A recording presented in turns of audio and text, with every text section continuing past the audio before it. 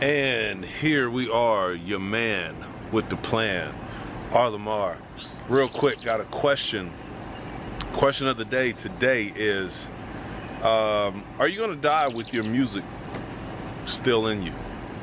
You know, I was just thinking about a lot of the hip hop artists that I know, and just artists, people, not just hip hop artists, but just I know a lot of artists, a lot of creatives, a lot of poets, a lot of dancers, a lot of DJs, a lot of musicians. And so, are you gonna die without the world hearing your music? I gotta quit that stomping because that really messes up my video.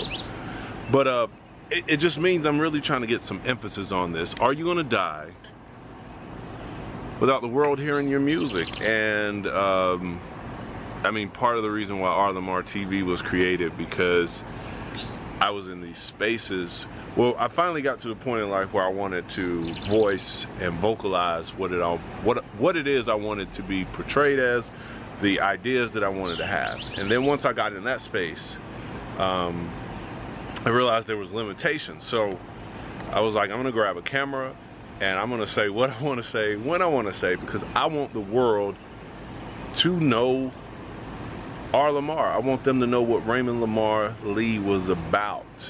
And for some people, and music is a metaphor, by the way. So for some people, it's your story, or it's your movie, or it's your photography, or it's your skill set. Whatever your skill set is, it could be playing basketball, it could be dancer, it could be instructor, it could be a writer, a speaker. I don't know what it is, what your music is, but the question is, are you going to get that out to the world? Or are you going to die with it in you? Because when you die, every idea that you had that you never expressed will die with you. And we lose that opportunity to be graced with your excellence, whatever it is. So put your music out there. I don't know what your music is. It could be music, it could be songwriting, it could be producing. But don't die with it. Put it out.